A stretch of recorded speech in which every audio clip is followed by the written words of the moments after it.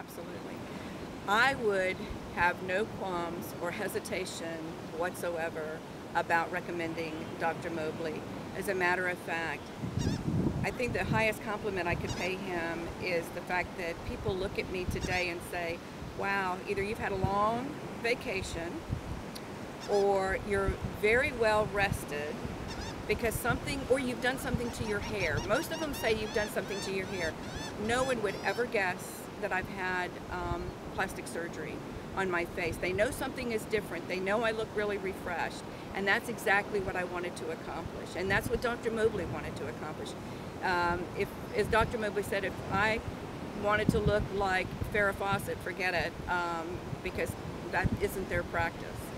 They want the natural, they want a very natural look. I'm not ashamed to tell people that I've had a facelift.